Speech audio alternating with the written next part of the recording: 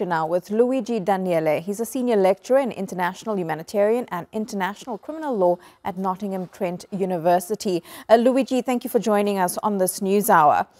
Now, the UN says it's investigating the way that Israel carried out the hostage rescue mission over the weekend. They're also looking at the responsibility of Palestinian fighters in this situation. They've said holding hostages in densely populated areas like we see in Gaza puts hostages as well as Palestinians at risk. How is all of this then viewed in terms of international law? Could it all amount to war crimes, which Israel is already accused of? Thank you for having me, and thanks for the question. There is no doubt that under international law, the taking of hostages per se, in particular when civilians, is a war crime. This doesn't mean that to rescue them, other war crimes, if not crimes against humanity, can be committed. There needs always to be distinction between civilians and fighters, and there needs always to be proportionality between the harm to civilians anticipated and the military advantage sought, whatever is this military advantage. This has never been the case in this military campaign since day one. We have witnessed daily indiscriminate and disproportionate attacks on Palestinian civilians, which is the reason why the Office of the Prosecutor of the International Criminal Court has requested arrest warrants not only for the Hamas leaders, but also for the Israeli leaders for both war crimes and crimes against humanity. At this point, with these horrific civilian victims counts on a daily basis, and in this occasion, nearly 280 Palestinians killed, we can have no doubt. This is a war that is lawlessly being fought on civilians. And while it can be true in instances that conduct of Palestinian armed groups is not lawful, this doesn't authorize the attacking party to just massacre an entire civilian population.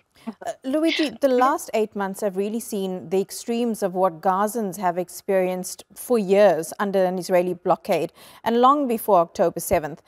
Does this increased global attention on the Palestinian cause, as well as the various efforts we've seen at the International Court of Justice, at the ICC, help Palestinians, help Gazans, especially right now, given that most of this is a lot of talk and it's quite symbolic, but the action is not being taken, and it's the civilians, as you say, who are paying the ultimate price?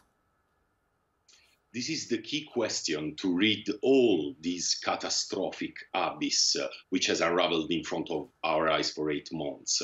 On the one hand, it's true. The crimes against humanity, what in my opinion constitutes a genocide, has not been stopped yet. But you have to contextualize these legal achievements in decades and decades of impunity in relation to this situation, where crimes were already being committed before the 7th of October. So if we contextualize these legal responses in this broad scenario of recurrent impunity, for sure there is a paradigm shift at the international level, a paradigm shift that is slowly forcing, in particular, Western Israeli allies to assume that international legality is above political discretion. It's a limit to political discretion, in particular when thousands and thousands and dozens of thousands of civilians and children are paying the most intolerable price. So these efforts need to go forward, but they are not enough. We need clearer political stances now to interrupt these atrocities before it's too late.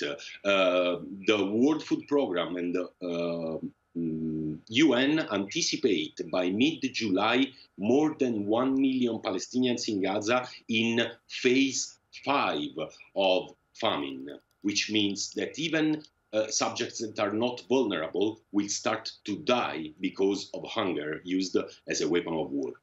And that really is a frightening situation to think of. Luigi Daniele in London, thank you so much for your analysis and your time. Appreciate it. Thanks for having me.